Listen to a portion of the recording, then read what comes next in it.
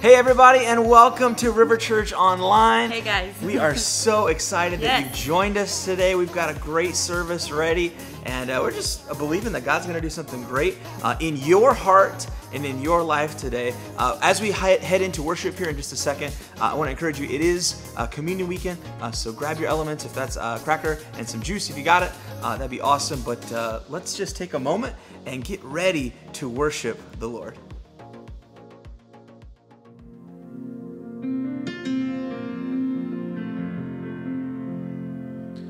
Jesus, we honor you today.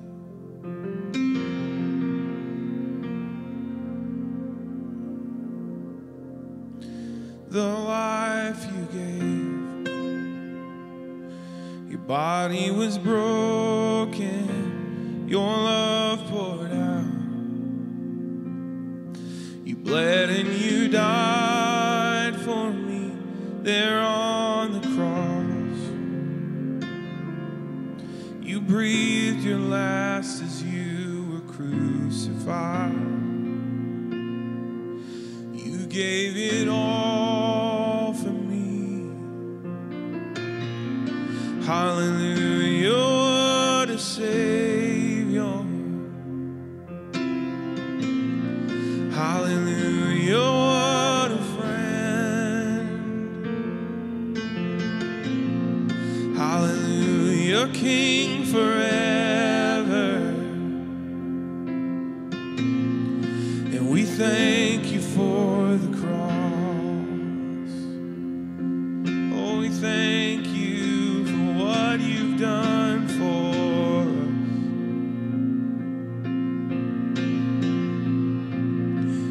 Oh, they're in the ground, seated in darkness, lifeless slain. The frame of the Father's Son in agony. He watched his only Son be sacrificed.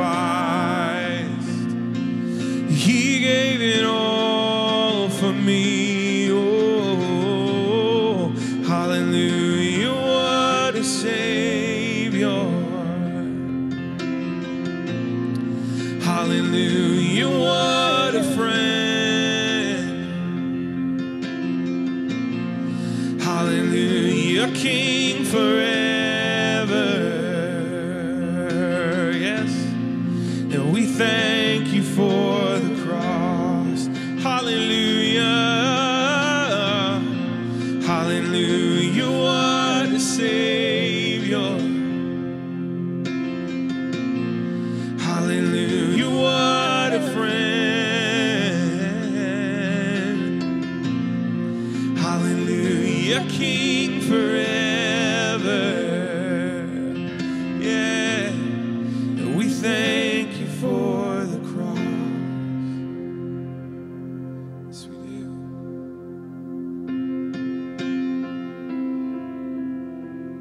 But on that day, what seemed as a darkest hour of violent hope, it broke through and shook the ground. And as you rose, all the light of all the world was magnified.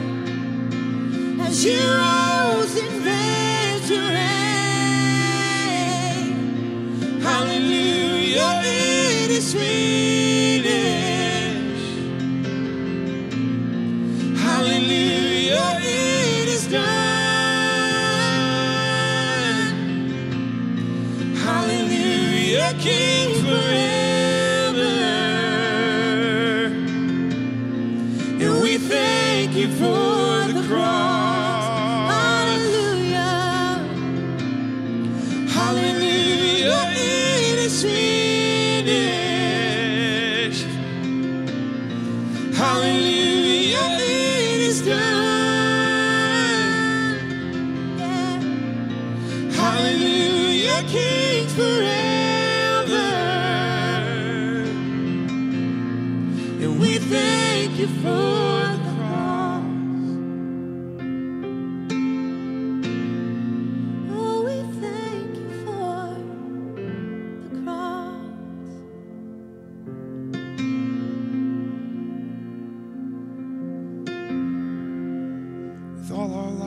lives with all our hearts. Every part of us, we thank you. We thank you for what you've done.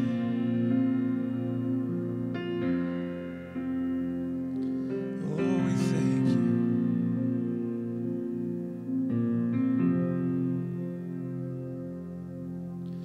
You know, today as we get to celebrate communion together, we not only thank him for what he's done for us, but we remember and reflect upon that sacrifice, upon the cost, upon what you gave out in exchange for our hearts, for our freedom.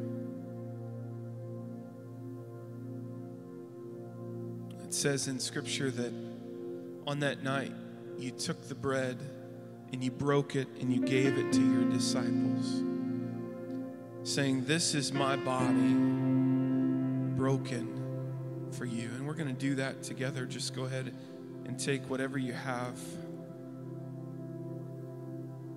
for the bread today. And in this moment, we do exactly what you told us to do. That we take this bread in remembrance of you, in remembrance of the body that you had, completely God, completely man. You felt every blow of the whip, every hammer on the nail, every thrust of the spear, every prick of the thorn. You felt it all. And it wasn't in vain. It wasn't simply in torment for anything that you've done or anything that you committed, but instead you bore it again and again and again and again for us. That pain was ours to bear. The punishment was upon us, but you lifted it off by your precious body, laying it down for our healing. And so today, as we take the bread, we remember that your body was broken for a purpose, for an amazing, earth-shattering, history-changing purpose. That it was broken for our salvation. Let's take the bread together.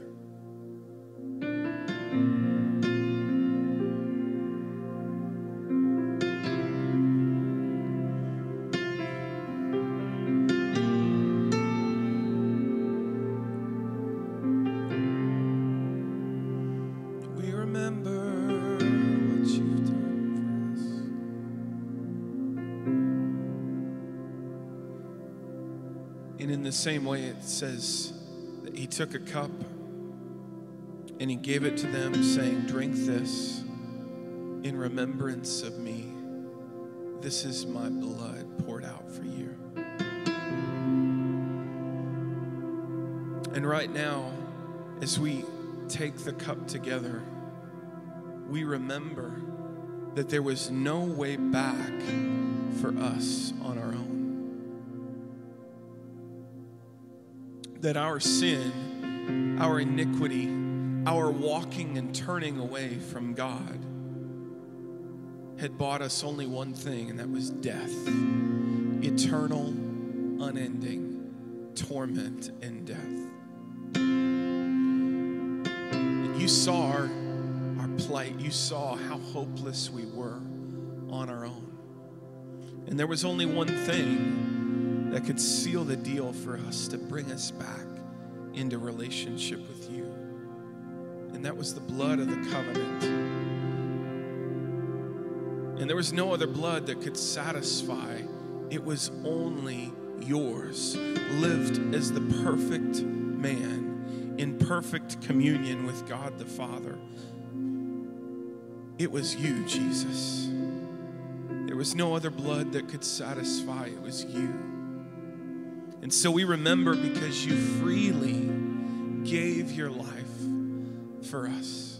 You didn't hold back, but instead you walked straight into your destiny. That you gave your blood for us. And now because of it, we're cleansed, we're healed, we're whole, we're made new. Jesus, it's your blood and your blood alone that has sealed the deal for us, that has given us the opportunity to step into relationship with Almighty God. So we thank you for your blood that was poured out for us. We thank you and we remember what you've done as we take the cup together.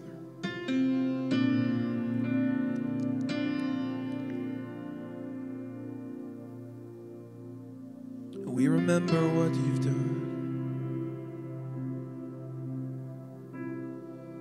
Jesus, and that calls us to respond as we think in our hearts, as we ponder the mysteries of how you saved us, of how you loved us to the point of death, sacrificing your only Son.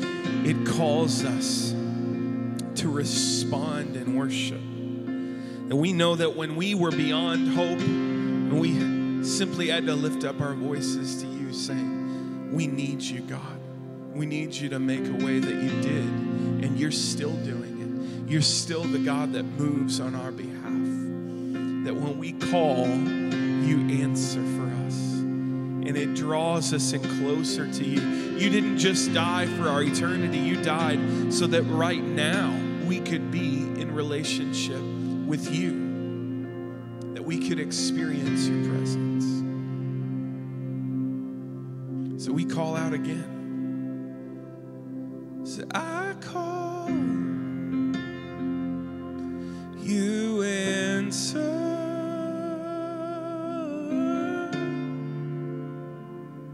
And you came to my rescue. And I wanna be where you are. Just wanna be where you are. We call, I call, you answer.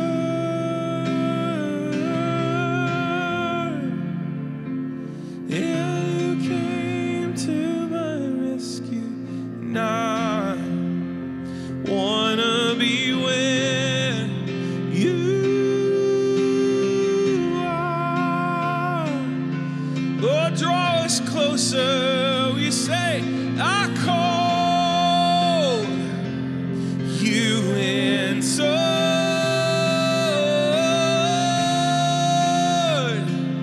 and you came to my rescue, and I wanna be where you are. Oh, you're still answering, you're still answering as we call out in our time of need.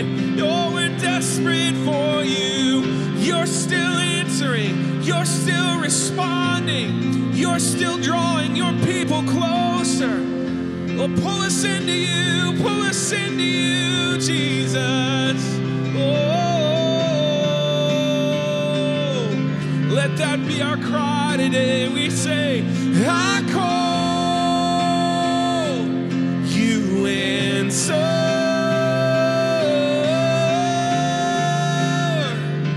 and you came to my rescue, and I wanna be where you are. I wanna be where you are.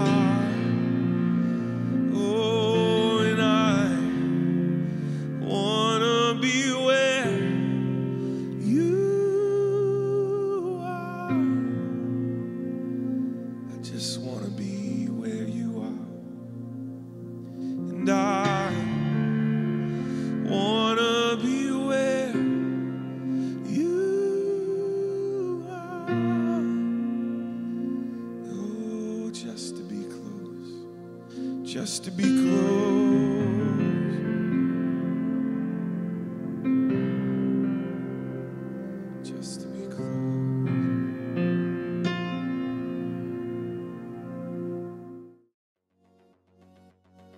If you joined us during worship, we just want to say welcome.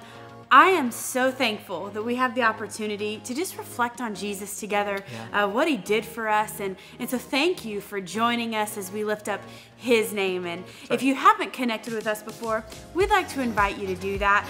We want to know who you are. We want you to be a part of our church family. So connect with us today. Let us know who you are, where you're watching from. We just love to hear from you. Absolutely. And hey, today I get the opportunity to let you know about an organization that we here at River Church give to called Speed the Light. And what it is it's primarily our teenagers, but we also, as a church body, give to this organization, and it is equipping missionaries with the equipment that they need to do what God's called them to do. So cool. So if that's vehicles, awesome. If that's sound systems, great. If that's a dirt bike to get down the dirt path that people call a road to get to that village to tell people about Jesus, that's what we get to support. So when you give at River Church, that is part of what you're giving to. And so we just want to say thank you for that. Thank you for providing the projectors that people see presentations of the gospel. Thank you for providing microphones so that people can hear the good news of Jesus. And so if you're giving today, your tithes and your offerings right here on our online platform, we just want to say thank you. What a cool opportunity we have to equip people to do what God's called them to do. Yeah. And he brought up youth. And so I just have to make a plug for our youth ministry. Absolutely. We have River Church Youth that meets every Wednesday night at our Clinton campus at 7 p.m., 6th through 12th grade. No matter where you're located, come. It is a blast. Yep. And we want you to bring your kids. We want your kids to join us for that. But I don't know about you. I'm looking forward to a great message. I'm excited. I can't wait. So guys, get out your Bibles and let's lean in together.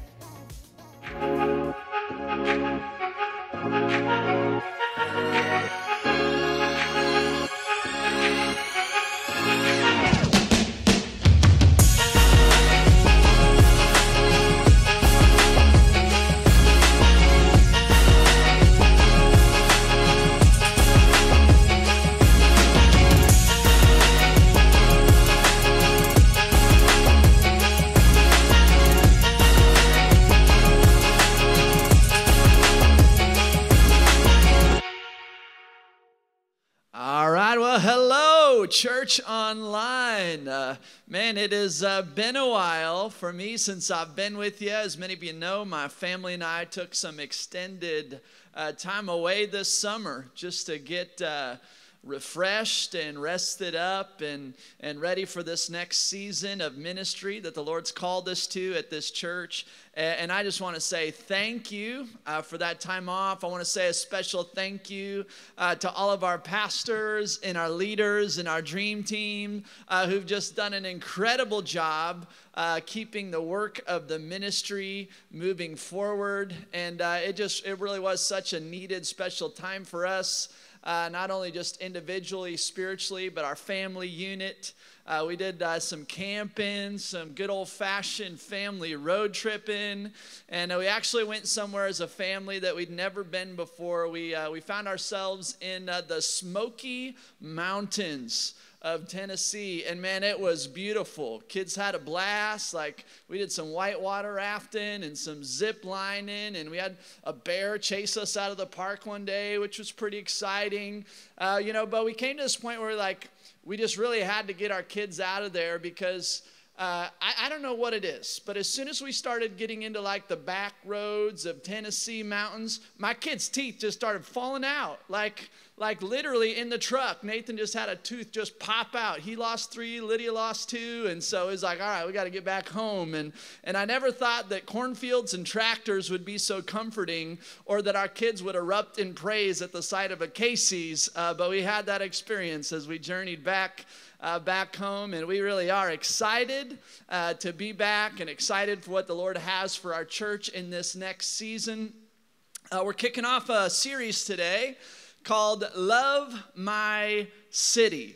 And just to clarify, River Church is not a single city church. It's not just a Clinton church or a Prophetstown church. It's a regional church. It's an online church, literally accessible from anywhere with internet. In fact, just for fun, if you're watching online right now, go ahead and let us know what city you live in. Just put it in the comments. I'd love to hear where you're from. I know there's a lot of cities that are represented at this church. And while we currently own buildings in just 2 of those cities, we understand that the church is not a building, it's the people of God. And we said from the very beginning, we don't just go to church. Like, church isn't an event that we attend. It's not a service that we watch. We are the church, which means everywhere that we go, we take the church with us. In every city that we live in, we are representing the church of Jesus Christ. And with so many people online now, I think it's worth mentioning that we represent Jesus when we're online and on social media. Some people seem to forget that we are Christ's ambassadors in person and online. But you need to understand that God is making his appeal to a lost and hurting world through us. And he wants them to experience his love through us. It's what we're called to, and that's what this series is about. We've got a Love My City event coming up that we've done the last couple of years called Serve Week. And man, it's an incredible thing to be a part of. You're not going to want to miss out. Some people even take time off work so that they can lead teams and just be there for all of it. But you know, we've mobilized hundreds of people to go out into our cities and just serve and meet practical needs, because that is one way that we love like Jesus. You know, in John chapter 13, after Jesus served his disciples by washing their feet, he finished and he says, listen, I have set you an example. He says, I want you to love one another as I have loved you. And when we talk about love in this series, we're not talking about the kind of love you have for fried food or free shipping. We're talking about the kind of love that God has for us, the kind of love that Jesus displayed when he laid down his life for us. You know, John 3:16 says, God so loved the world that he gave his one and only Son, that whoever believes in him would not perish, but have eternal life. And if you've never personally experienced that love, I'm going to give you the opportunity to do that at the end of this message, because God loves you. And he wants good things for you. And he wants you to enjoy not only his love, but the love of others. Like, love is a central theme throughout Scripture. According to Jesus, the single greatest command ever given is to love the Lord. And this love, it's not like a casual kind of love or a convenient kind of love. It's a fully surrendered, where you love the Lord with all of your heart, all your soul, your might, your strength, all that's within you. The second greatest command is like it. He says, love your neighbor as yourself. 1 Corinthians 13, gives us a description of what love looks like. It's often read at weddings, which is totally appropriate, but it's not reserved solely for marriage. This is for all relationships. Verse 4 says that love is patient, love is kind, it does not envy, it does not boast, it is not proud, love does not dishonor others. It's not self-seeking. It's not easily angered. It keeps no record of wrongs. Love does not delight in evil. Love rejoices with the truth. It always protects. It always trusts, always hopes, always perseveres. Love never fails. And right before that beautiful description, Paul says, listen, if we don't have love, we've missed the whole point. Right before that in verse 1, he says, listen, if I speak in the tongues of men and angels, but do not have love, I am only a resounding gong or a clanging cymbal. If I have the gift of prophecy and I can fathom all mysteries and all knowledge, and if I have a faith that can move mountains, but do not have love, I'm nothing. if I give all that I possess to the poor, and I give over my body to the hardship that I may boast, but do not have love, I gain nothing. And what he's saying is, listen, you can check all the religious boxes and on the outside appear to have it all. But if you don't have love, what have you gained? You could be right about the election, right about the vaccine, right about any one of the divisive topics in our world right now. But if you don't have love, you're like a clanging cymbal, just empty noise. Churches today can have all the buildings, all the talent, all the systems, all the knowledge, all the gifts. But if the church does not have love, it is not the church of Jesus Christ. In fact, according to Scripture, love is the test of our Christianity. It's not how much we know or how much we do or even what we don't do. It's, do you love others? You know, 1 John 4:8 says, whoever does not love does not know God, because God is love. In verse 20, he says, if anyone says, I love God, yet hates his brother, he's a liar. For anyone who does not love his brother whom he has seen cannot love God whom he has not seen. According to Jesus, love is our witness to the world. You know, in John 13, he says, listen, the world's going to know that you really are my disciples by your love one for another. And a key thought for today is this. If you're taking notes, loving God means loving the people that he loves. You know, you remember in John chapter 21, after Peter's denial, Peter had made a mistake. He blew it. He's just going to go back to fishing, but Jesus intervened. Jesus had a plan for Peter. And as he was reinstating Peter, he asked him the question, Peter, do you love me? Peter says, yes, Lord, of course, you know that I do. But 3 times the Lord asked him, do you love me? And then he said, feed my lambs. Do you love me? Then take care of my sheep. Do you love me? Feed my sheep. And personally, this is where I think a lot of churches and a lot of Christians miss it. You know, we can get so focused on things like avoiding evil and memorizing scripture and doing good things that we isolate ourselves from the very people that God has called us to reach. And if we're not careful, we end up with this self-centered version of Christianity where it's all about me.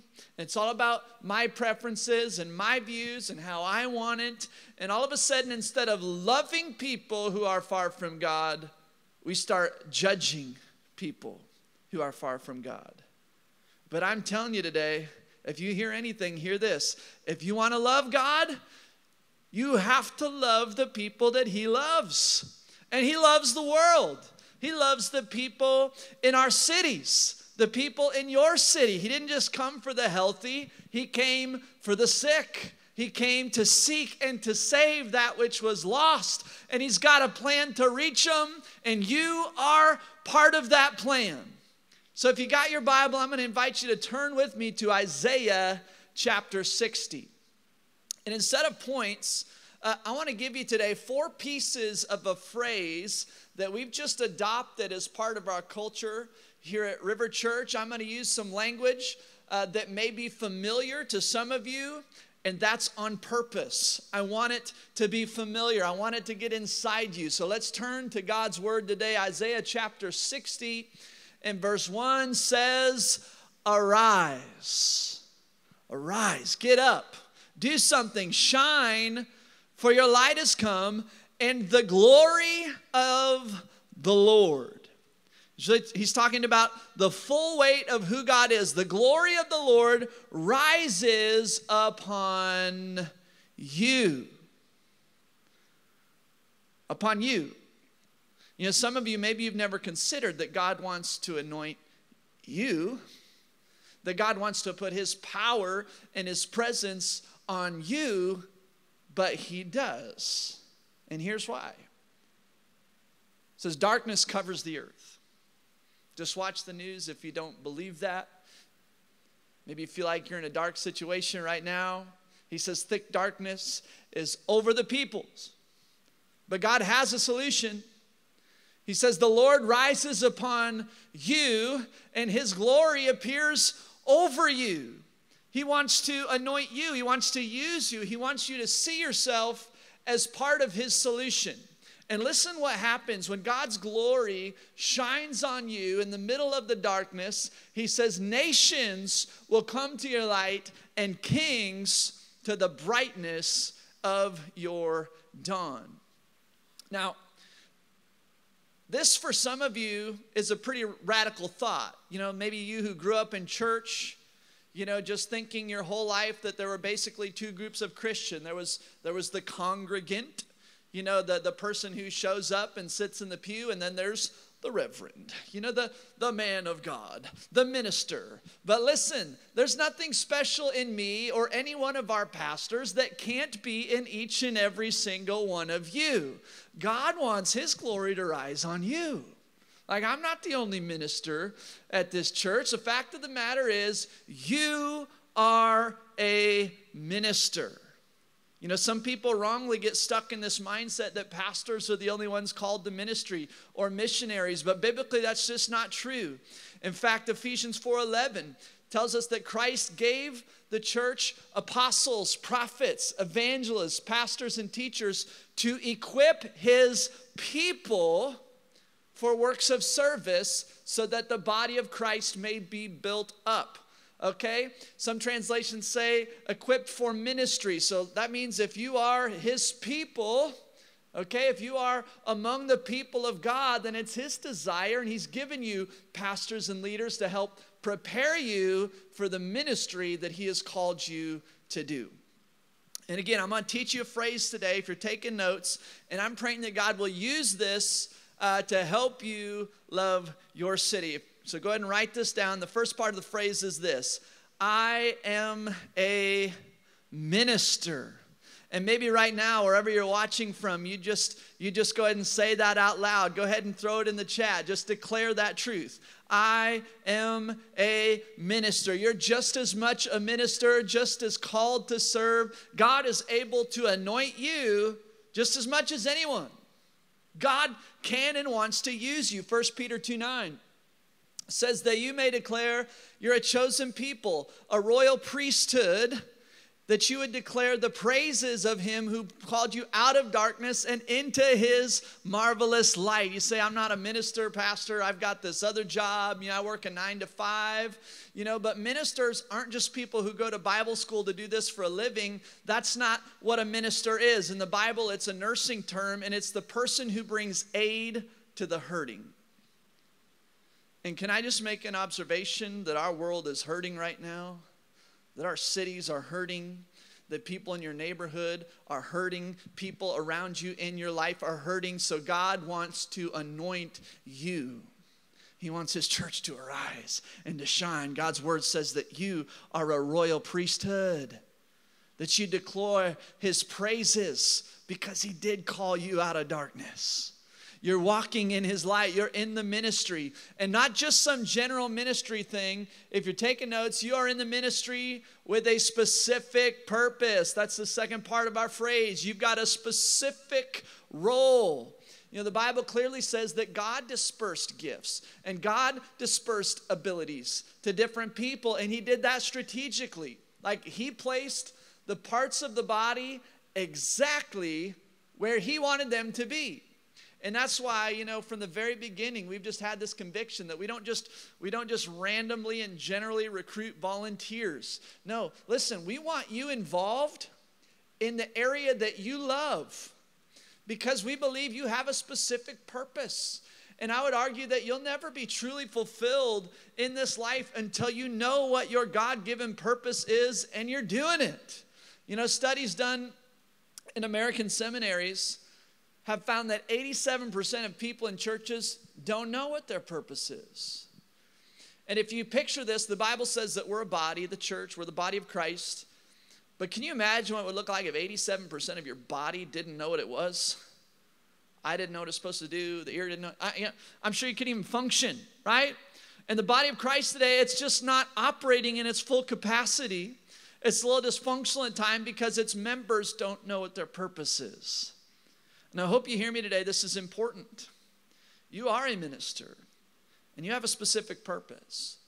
Ephesians 2 and verse 10 says that we're God's workmanship, that we were created in Christ Jesus to do good works, which God prepared in advance for us to do. Did you know that there was something for you to do before there was a you? That God had the thing for you to do, and then he made you and perfectly designed you to be able to do that? God didn't make you and then look back and go, wonder what we can do with this guy. No, God had the thing first, and then he made you. He designed you to do what he wanted you to do.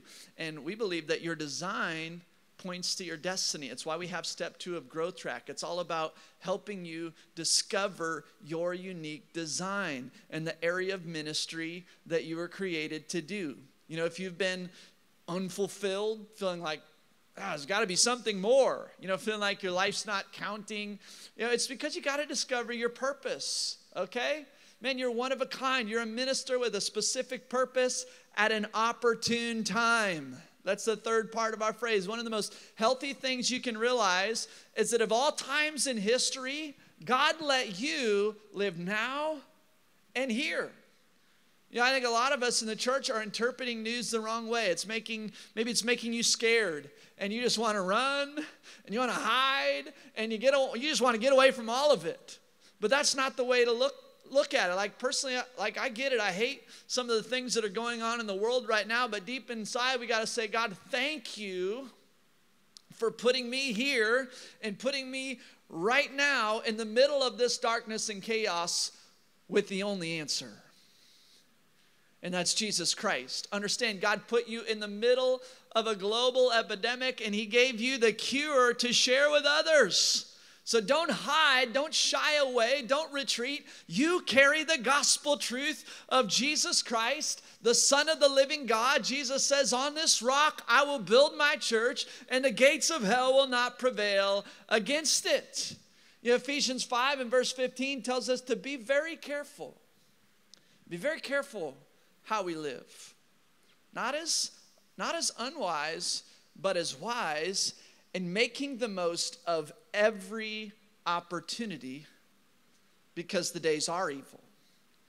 That word opportunity in the Greek is kairos, and it means window of opportunity. You understand that God chose you to live now, and that was on purpose. Acts 17 in verse 26 says he determined the times set for them and the exact places where they should live. Why? To make an eternal difference. That's the last piece of our phrase today. I am a minister with a specific purpose at an opportune time to make an eternal difference. And I hope you understand that we're not here just to do good. We're here to make an eternal difference. Can I tell you that not all good deeds are the same? If we feed the whole world and they go to hell, we lose. We're not here to just do good. We're here to do good in the name of Jesus so we can fill up heaven. That's our mission. The ultimate help isn't just helping people, it's helping them find Jesus. 1 Corinthians chapter 3 and verse 11 says that no one can lay any foundation other than the one already laid, which is Jesus. He's the foundation. And the Bible tells us what happens if we live our life just doing good stuff but not pointing to Jesus. Verse 12, he says, if any man builds on this foundation using gold, silver, costly stones, wood, hay, or straw, his work will be shown for what it is, because the day, judgment day, will bring it to light. In other words, you'll see if your life really mattered if what you did shows up in heaven. And I want to be clear, the things that we do don't earn us heaven, okay? Jesus gave us that gift by what he did for us on the cross. But the things that we do here and now can earn us rewards once we get there. And for some of you, might be like the loudest thing you hear. You are an eternal being. Okay, in light of eternity, our time here on this earth is so short. But how we live here has a major impact on how we spend eternity. The people in your city, the people in your neighborhood are also eternal beings. And how you live your life here and now and how you represent Jesus to them may have an impact on where they spend eternity. That's why our mission is urgent. People are eternal. That's why Jesus gave us the Great Commission that Pastor Rachel preached about last week. He said, I want you to go and proclaim this good news to all creation. And I hope you're hearing me today. I hope this gets inside of you. If you want to love God, you've got to love the people that he loves. You're part of his redemptive plan. He saved you and he's called you and he's anointed you. And he's put people in your life for you to be a minister to, for you to share the good news with. You've been reconciled to God, and now he's entrusted to you this message of reconciliation. You are not simply a church attender. You're a minister with a specific purpose at an opportune time to make an eternal difference. That's who you are. You are God's workmanship, his masterpiece. And this is so important because when you know who you are, you'll know what to do. When your identity is found in Christ and in his word and what he says about you, when you know who you are, you'll know what to do.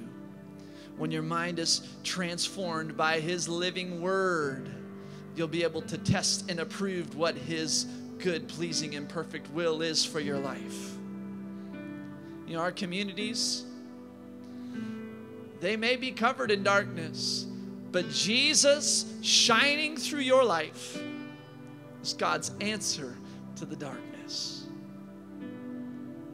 And let me just tell you, there's no amount of darkness that can put out even the smallest flame of the smallest candle. Jesus said, if anyone follows me, he will have the light and never walk in darkness again.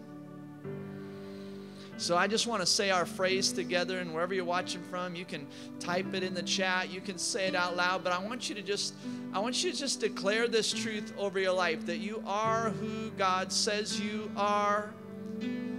Man, he's got purpose for your life. There's a calling on your life, and you can do what he said you could do. So just with faith, would you declare this phrase with me? I am a minister with a specific purpose at an opportune time to make an eternal difference. Come on, one more time. Let's be a little bold with faith. Just declare that over your life. Let it get in you. I'm a minister with a specific purpose at an opportune time to make an eternal difference. And God, right now, I just thank you for every minister that's watching. God, I believe that you are stirring up, Lord, destiny and calling and vision for their life, God, that is from you. And I pray that the truth of your word, God, would ring louder than the lies of the enemy, than any doubt, than any fear, than any past failure, than any insecurity. God, that the truth of your word and who you say that we are, God, would ring louder than any of that. God, that we would find our identity in Christ, that we'd find our identity in you, and that in knowing who we are, God, that we will know what to do. God, even in uncertain times, God, even when the days are evil, God, even when we don't know how everything's going to work out in the short term, God, we know that we can do the good things that you have called us to do. God, help us to find our purpose in serving you and magnifying you. God, help us to love our neighborhoods and our schools and our workplaces and our cities, God, the way that you've loved us. And God, I just pray for revival, for spiritual awakening, for lost to be found and broken to be restored by the power and the goodness of your truth and your gospel. In your precious holy name, as you keep praying.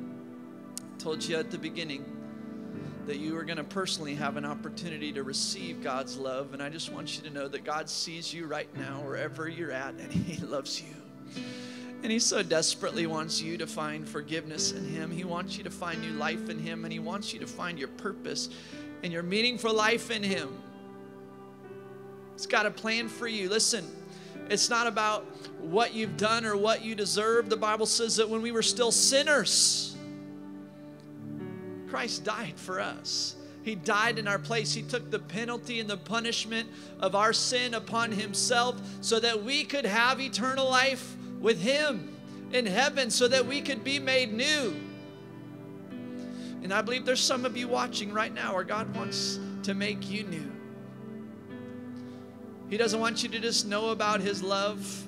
He doesn't want you to just know about the cross. He wants you to experience its power working in your life. And I'm telling you, if you call on His name right now, He will meet you where you're at.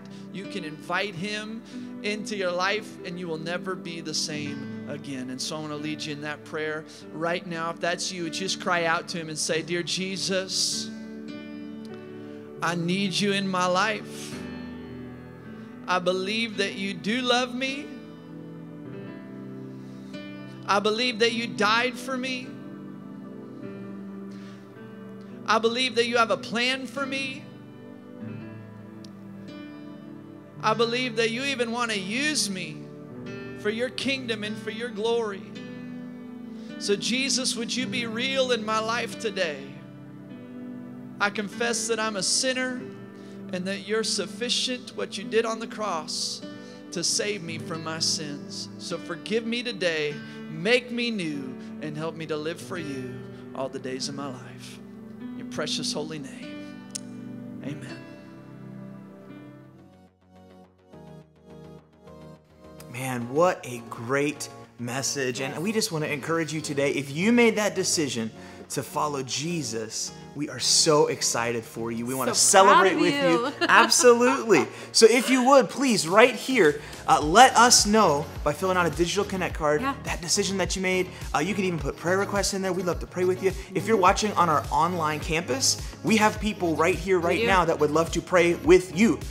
So please do that. Please reach out, because we're just so excited for you. We want to help you on your next steps with your walk with Jesus.